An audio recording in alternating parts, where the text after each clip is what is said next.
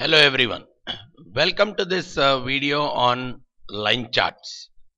Continuing with the same data set which I have explained in data overview video, we would like to create a line chart on that data. Alright, as a general usage, line chart becomes a very useful tool, especially when I am modeling time series data, where I have to show some kind of data based on time as a factor. Let's say in this example, I would like to create a small query specifically targeted towards line chart. I'll say for the selected player,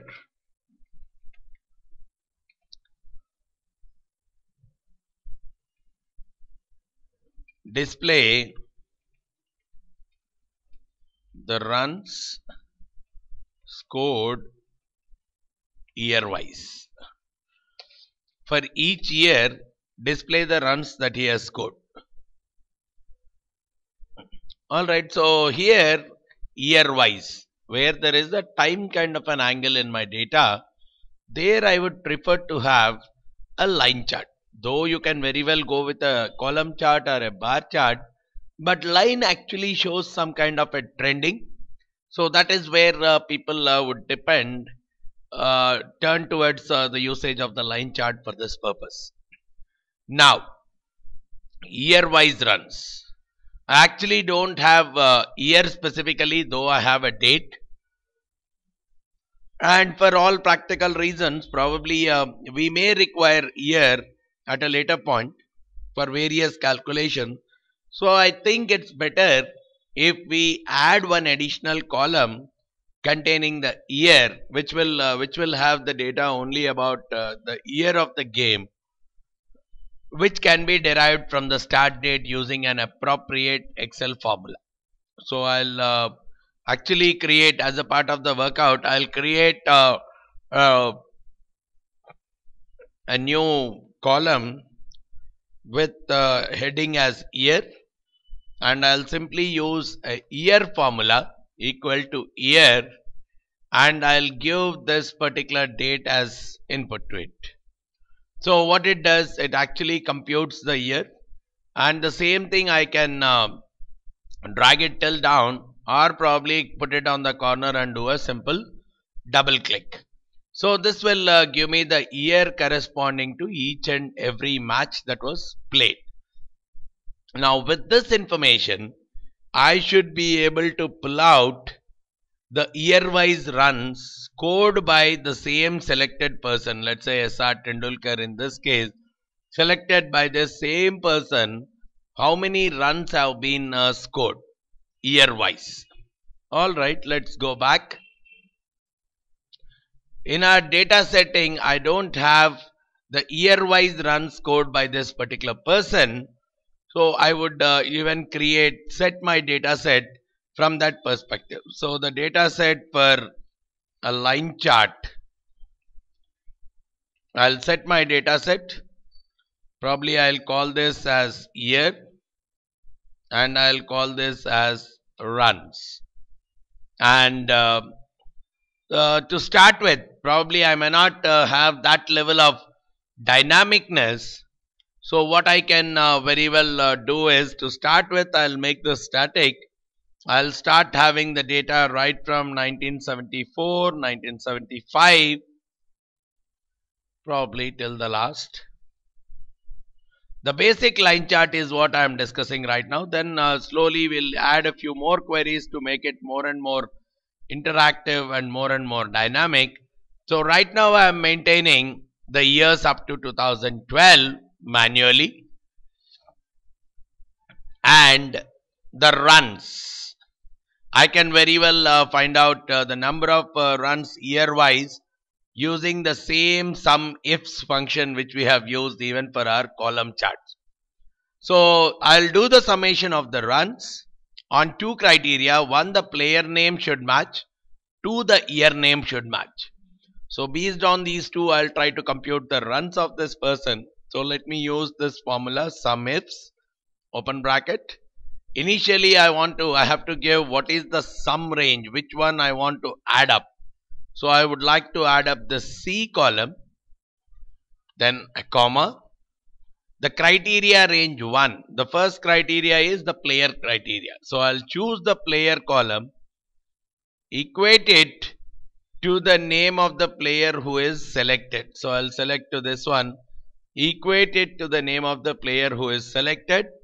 Then criteria range 2, which means my second criteria is based on the years. So this one I would equate it to the year. Come to the data settings tab, sheet, and select the first year. And before I drag it, it's better to put a dollar for the C1, put $C$1, or put your cursor on the formula bar and then press F4. So with this, what we typically observe is, it will compute the number of runs this person has scored in 1974, 0, because this person might not have started playing the game right from 1974. So this is one more area which at a later point I will try to address. But for the time being, what I am thinking is, now when you drag it down, yeah, it shows, yes, in 1990, this person has scored 239 runs, and probably even up to 2012, he is still playing. So this is the data that is there. Now my data is set year-wise runs scored by the person whom I have selected. Now if I change the name of the person, obviously these numbers also would be changing. Probably if required, we should go back here, change the name of the person to someone else. Right, let me select this person. Yes, even all these existing graphs were changing, and even when I come to this, yes, I see in 1992 something is there, but after 2007 I'm not able to see any. So which means for the player whom I have selected, the year wise runs are coming up in my data. Now that data is there, I can very well think of plotting a line chart. So what I would simply do is, I'll select this entire area. To start with, I'll select this entire area, go into insert, say a line chart, go with a plain 2D line chart. So this is what that gets computed. By default, Excel actually treats all the number based variables on the y-axis itself. So because the year is completely a number based variable, it has actually plotted two things on y-axis itself, the years as well as runs, whereas I wanted runs actually on the y-axis, but the years I wanted them on the x-axis itself.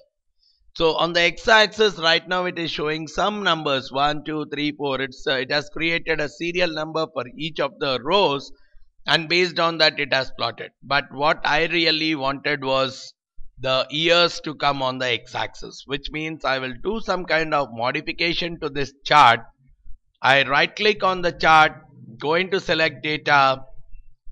I will remove the runs from this y-axis because I don't want it. The moment I remove it, you see that the graph also has got improved, where that the year has been removed from the list. But on the x-axis also I require not 1, 2, 3, 4, 5. This is the area of x-axis. I don't need 1, 2, 3, 4, 5 on the x-axis. Rather, I would like to edit it and make them represent from 1974 to 2012.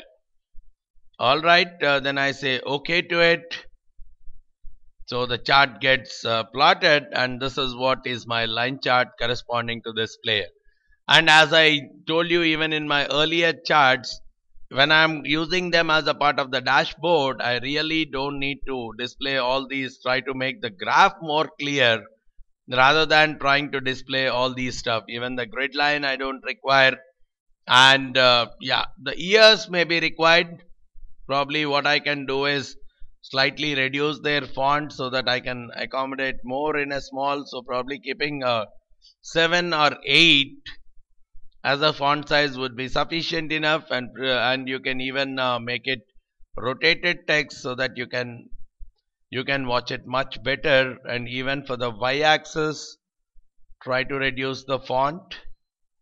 So we can maintain that 7 could be the appropriate font, and even you can take these values by right clicking on the format axis, take them much closer to the axis. So probably 10 or 5 should do the purpose. These values also can come much closer to the axis, and obviously I don't need such a big chart, so I can very well make it narrower. But remember, when you are trying to make this narrow, a lot of information is getting compromised, right? That you have to really evaluate. And one more way to look at is, you can think of expanding the graph to whatever extent possible in all directions, so that you can try to maximize the usage.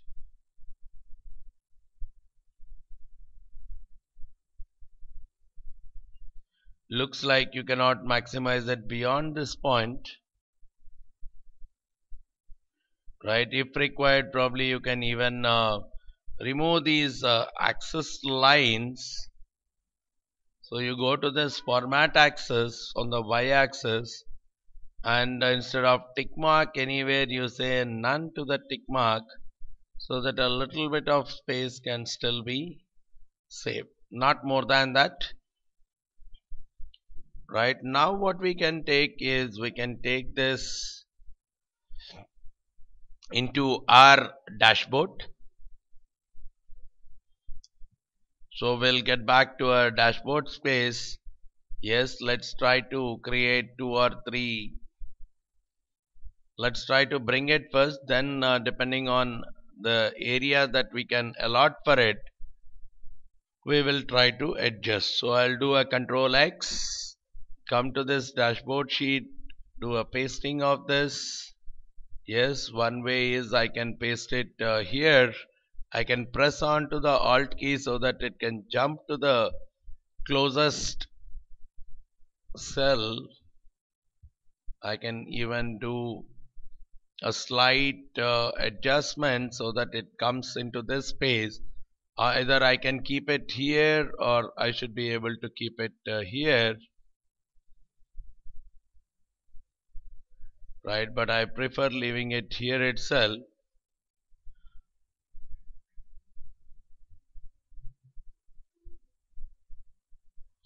Yeah, I'll leave this here, and as usual I'll make this plot area, I'll make it no fill, right? Even select on the chart area also, I'll make it no fill, and even the border on the chart, I'll try to make it no line, right? And of course we will try to make it a lot more usable. But as a plain blank line chart, I can think of doing this kind of a graph. Probably the color also, if required, I go to this format data series, and the line color, I can very well set it to the line of my choice. So let's say I would like to choose a blue line. A blue line on this background looks slightly better, so I would like to go with it. And yes, I need to have one heading also in place. That is what I would try to put up here by merging these cells, and also putting an appropriate color to the background.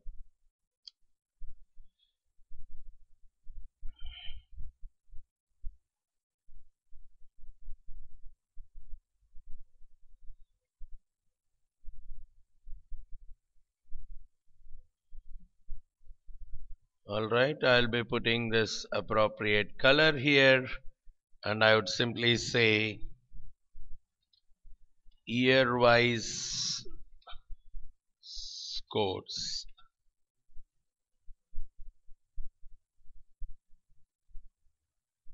And if required, I'll put a small border across also to make sure that this is the area I am focusing on. Yeah, we'll do some kind of improvisations to this graph, but at this moment we are going with depicting it like this, the year-wise performance of this player. So what I can just think of is the moment I change the player, the graph has to get updated automatically. Right? As long as that is happening, I don't think we'll have any kind of issue in terms of looking at the data. But yes, so much of space is vacant here, right? Because this player might not have played so many matches against so many countries. So that is where in so many years. So that's where if we can make the graph more and more usable, more and more occupy as much of graph space as possible, which means instead of pointing it from 1974 to 2012, if I can have a mechanism to identify the year of his debut as well as the last match in the year in which he has played his last match, I can dynamically change the graph according to the number of years this particular person has played. So we can try to make the graph as much interactive as possible by doing such kind of analysis. So that is what we should look at as we start preparing our further graphs. I hope you got some level of clarity on the usage of the line graph, the formulas behind the construction of the data for the preparation of the line chart, and the formatting aspects of the line chart. If you have any further queries regarding the preparation of this chart or regarding some advanced usages in this chart, you can very well reach us on this phone number 919848012123, or you can even send me an email. My name is Vamsidhar. You can mail me at vamsidhar@pacegurus.com, and you can even visit our website www.pacegurus.com for further updates regarding this training as well as the various other finance and analytics trainings which we offer. Thank you. Thanks a lot for listening to this video. Thank you very much.